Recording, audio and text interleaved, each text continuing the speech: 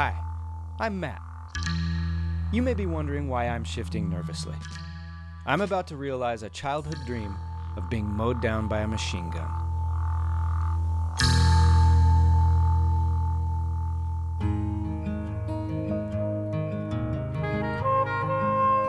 It all started when I was around 10 years old and I saw my first theme park stunt show. I was so fascinated by the fact that nobody got hurt and none of it was real. Right around that time, just as I entered my awkward years, I got my first Super 8 film camera and started making some movies with my friends. These are my buddies, Jeff Davis and Terry Washington. And my little brother Kerry, yielding a weapon. It was the 80s. Before long, I was incorporating my own homemade special effects into these films and began testing my pyrotechnics on poor stuffed animals. Specifically this one.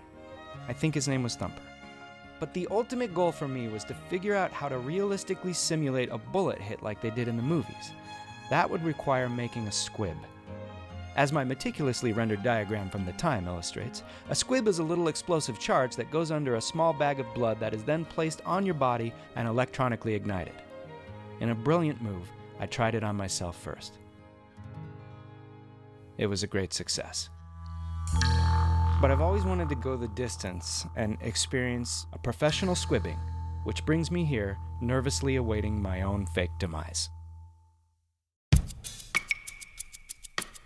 This is special correspondent for I Was There Too, Mark McConville, coming to you live from Brooklyn, New York. We are here at J&M Special Effects. Matt, tell us why we're here. I'm here to realize a lifelong dream of mine, which is to be fully machine gun squibbed. Goodbye. This is what we call a blood hit, and it has, in fact, a squib in it. It's leather. There is a brass insert that has a well inside of it, and in that is a pyrotechnic device. That is our squib. And then on top of that is a blood bag, and then a whole lot of gaff tape. So you're squibbing human beings if you were going to do a bullet hole in a wall. Oh, okay. One way to do it is with a paintball gun, so it hits and it creates a spark. But we also will route out a wall and fill it with squibs and then just paste over it. Now, for my money, that's the only way to go, because as a squib connoisseur, I can tell when the paintball effect is being used, because like if they're running and paintball Fuller's Earth ones are going off on the ground, they're hitting at a different angle than the bullet squibs, because squibs always kind of go directly out. And those ground ones, when they shoot them, they kind of ricochet their blast a little bit, and I'm always like, air squib, nope, CG squib. Give me the pyrotechnic, and that's why we're here today. Let's continue. The first step is we are going to attach this to your body. For that, I need you to remove your shirt, please. You got it. And all you have to do is trousers. What? Explain again what you described the pain feeling like. I remember this feeling probably best from elementary school. The bully in my class would make this kind of fist. A noogie. Yeah, one with a knuckle with a fist. knuckle really out there. Yeah. And then imagine that bully being now a full-grown man. And yet, I'm somehow not really nervous yet. I think I will be right at the moment, but... Andrew, should Matt be nervous? Only if pain makes him nervous. Okay.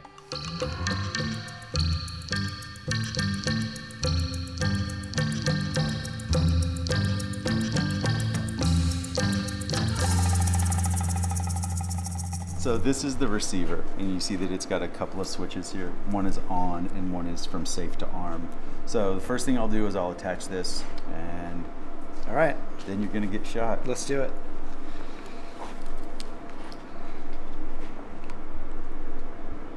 The system is on, and the system is armed. On and armed. So this is a hot set. Firing in 3, 2, 1.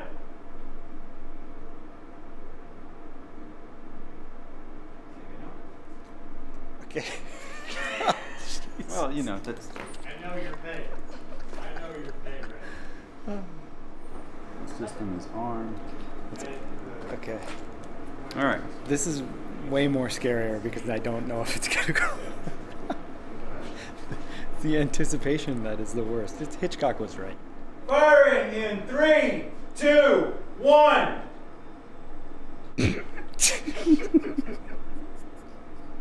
Did you guys plan this? Firing in 3, 2, 1.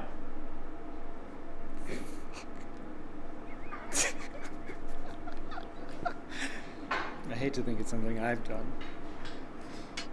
Firing in 3, 2, 1.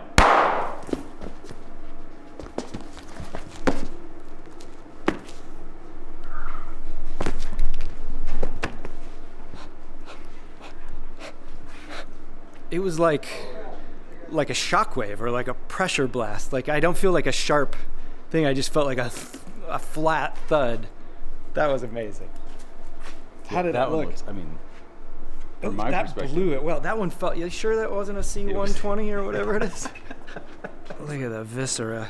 Look at that. Okay, so how do you feel? I feel good. I think I can move on to 4. We're gonna do 4. We're gonna do 4.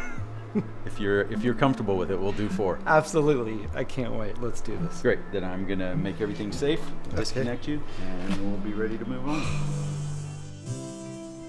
So we'll place, I guess, number 1. We'll get it as low as possible to make sure that we can actually fit all 4. We may have to stagger. Yeah, whatever. You're the boss. You're the artist. I'm your canvas. We got squib number 2. This looks like 3 and 4. Let's talk about some of my favorite squib moments. Let's in talk film. about some of your favorite Okay. squib moments. The classics are, of course, Sonny Corleone in The Godfather. Yes. Riddled by Tommy gun bullets. Yeah. Those are .45 caliber, I believe. I mean, you would just be eviscerated. But speaking of that, Kevin W. Page in RoboCop, shot by Ed 209, he gets eviscerated. What do we think, Andrew? How does this stack up? It's gonna be bloody, it's gonna be gory, and it's probably gonna hurt. I'm excited. I feel like it's firm. It's not too constricting. I feel mobile. I feel like I could act in this if this was in a movie. Like, I'd be ready to go. And I just am not going to think about the pain until it happens, so. I just got nervous. Just now? Yeah. Why does the holes in the shirt make you nervous? Because yeah, and the reality of this is going to happen.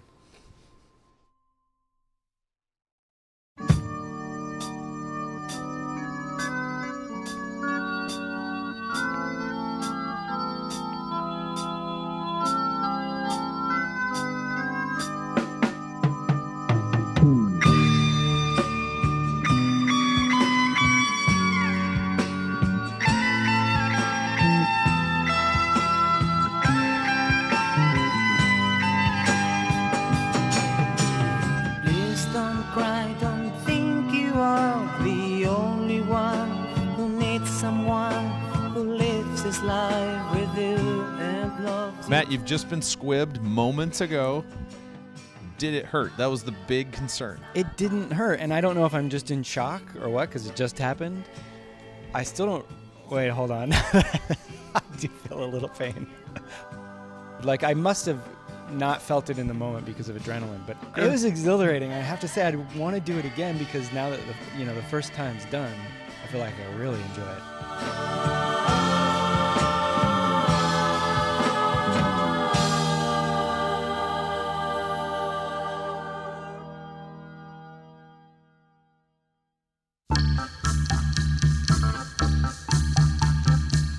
There he is. Get him, boss. You don't have the guts, Dr. Leffingwell. Oh, I have the guts, all right. They start in my tummy and go all the way up to my fingertips for squeezing twiggers. Then we'll see your guts, like inside of them. Guts all around. Goodbye.